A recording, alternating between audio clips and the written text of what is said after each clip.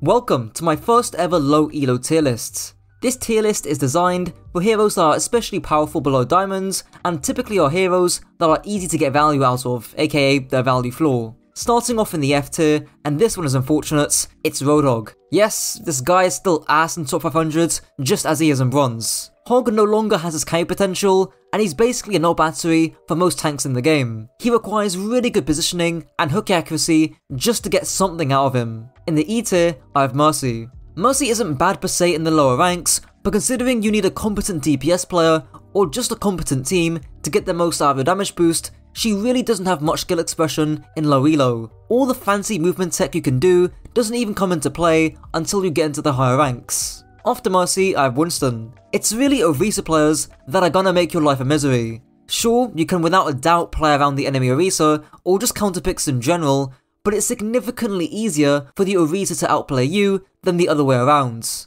Plus, in low elo, the value floor for your primal is sky high. In other words, the average player isn't gonna get value out of it. After Winston, I have Wrecking Ball. A high skill hero who, if you know how to play well, can easily dominate low elo lobbies. But that's the problem. If you're low elo watching this video, you're not gonna have the skill to dominate your lobbies on ball. Not to mention, he falls off in value the higher you climb. For similar reasons, Widowmaker is finishing off the E tier. Good positioning, sightlines and angles can only get you so far. If you have bronze level mechanics, that's gonna show. Now entering the D tier, I have Sombra. Sombra's value floor is pretty high. Maximizing your uptime with translocator placement and cover usage, and timing your EMP and just general pressure well is quite intensive. Thankfully, hacking a tank and just farming them, or hacking a support and blitzing them down, isn't so difficult to do in low elo. After Sombra, I have Mei. In lower elo, it can be really hard to utilize Mei's walls on maps that don't benefit her architecture.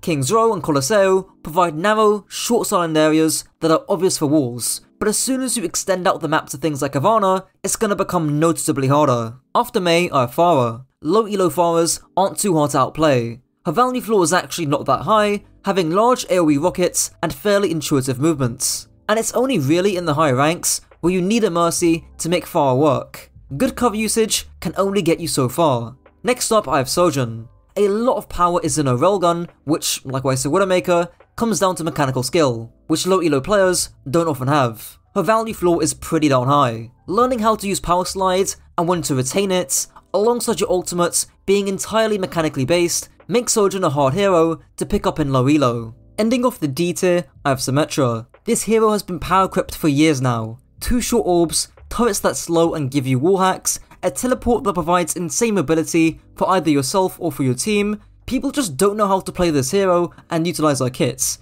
which obviously shows because not many people in low elo actually know how to play Symmetra. Now entering the C tier, I have Genji. Again, a pretty mechanically based hero, but I don't think his value floor is ridiculously high or inaccessible. To me, wall climbing to high grounds and tossing out fans of shurikens doesn't seem too big of an ask for me. You also don't need to be a god at the game to get value out of his ultimates.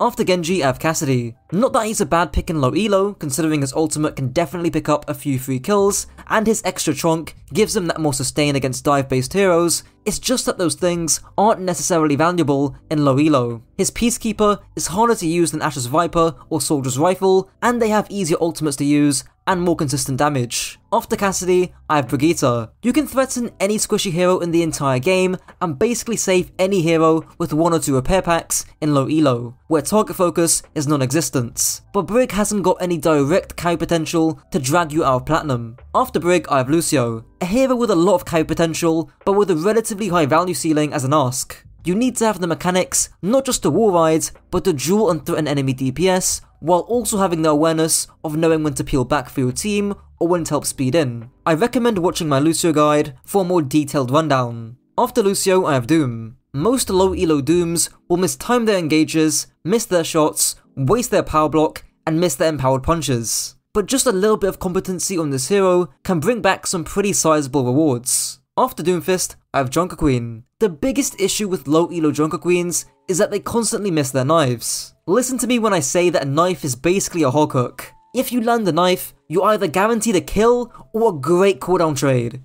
You knife Zarya, you force bubble. You knife Kiriko, you force Suzu and TP. This is what really differentiates the mediocre, good, and great Queen players. Speaking about Kiriko, she's up next. Honestly, the playstyle stuff isn't even that hard. Awkward kind of proved that with his 4-step Kiriko guides, but it's really the mechanical stuff that can restrict a lot of players. If you miss all your kunais, you're going to be doing less damage than the other Kiriko, who will be hitting all their kunais. After Kiriko, I have Junkrat's. Yes, his value floor is quite low, but you'll need to know how to consistently flank and get off your one-shot combos reliably in order to keep up in the DPS role. And that stuff is kinda necessary to do beyond Platinum. Finishing off the C tier, I have Sigma.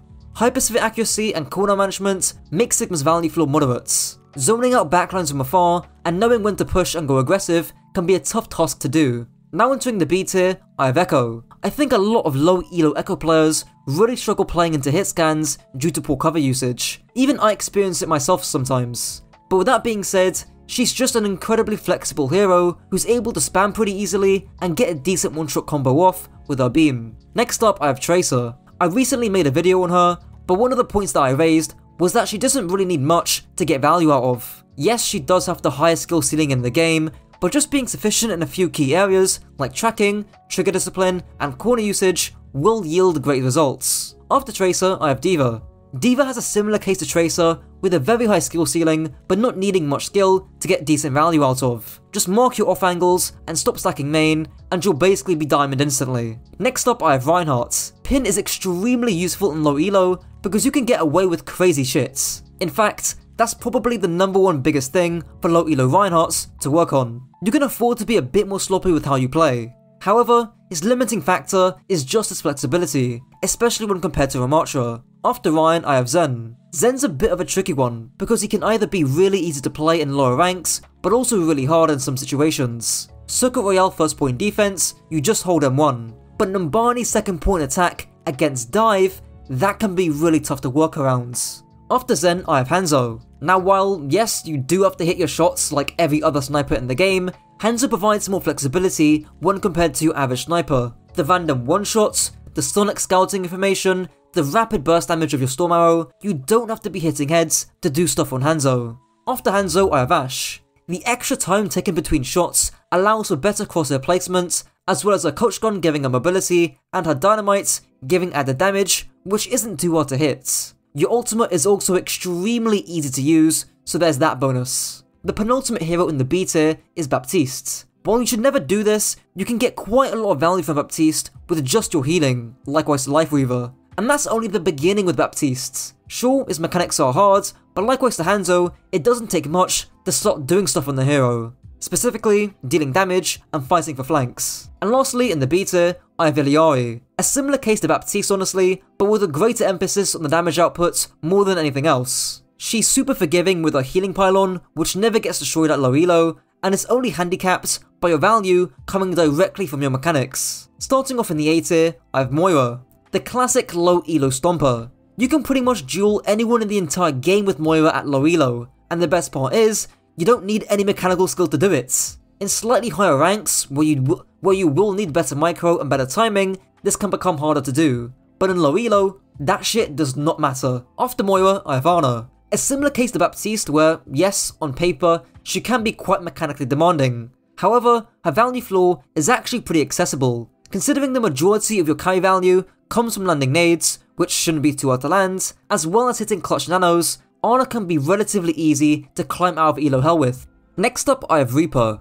Only bolstered by the Zarya meta we're currently in, Reaper's simple to understand playstyles, only being to either flank or to frontline makes him a very cookie cutter hero to use at the lower ranks. As you climb, because Reaper hasn't got much flexibility, he struggles without a Zarya, but in low elo, just teleport on a flank or on the backline at the right time, and you can get a lot done. After Reaper, I have Orisa. Despite being slightly weakened by the current patch that we're in, Orisa is still a potent hero in the right hands. Likewise to Queen's Knife, Orisa's Javelin is really make or break for the hero as you climb. But unlike Queen, a lot of your value also comes down to your cooldown usage and cycling. You're basically invincible at low elo, so use that to your advantage. Taking up the penultimate spot on the A tier, I have Soldier. Self-sufficient, aimbot ultimate, has range and mobility. If you just have some decent tracking on Soldier, you can get a lot done with well-timed flanks. Finishing off the A tier, I have Life Weaver. Look, This hero is piss easy, I'm not gonna lie. You can heal your flankers without any skill, you can position yourself so defensively that nobody's gonna look at you, and your utility, while not as good as some other heroes, is still decent enough to where, combined with your 20k healing per 10, makes you a very potent hero in low elo. Also, if someone just dives you, you literally just dash away or you platform yourself. Now entering the S tier, I have Zarya. I was actually debating putting her down a tier because low elo Zaryas don't really have great bubble usage. But with the cost of bubble being decreased with teammates, meaning it's easier to get charge, you'll see high charge Zaryas mowing down your lobbies. After Zarya, I have Bastion. Despite the grenade nerf, low elo players just don't know how to play around Bastion turret cycles. His ultimate is dead easy to use and should basically be a free kill every time, and even before Bastion got giga buffed, he'd still be in like low A tier. And finally, finishing off this video, I of course have the Swedish dwarf, Torbjorn. Every aspect of your kit requires absolutely zero skill apart from your Cheeto shots. And even then, because your shots have a dumb fire rate, especially in overloads, you're basically guaranteed to hit at least some of your Cheeto shots. Not to mention, most people like playing flankers like Tracer and Genji don't even know what they're doing, meaning that they're basically free kills in low elo. And that's it for the video. Shoutouts to my members, T-Meg, Sloth Dust, Eggspenny, Ushi, Wix, Broken by 50%, Suffering, Chris Jones, and Craig. And let me know your thoughts down below. Until next time.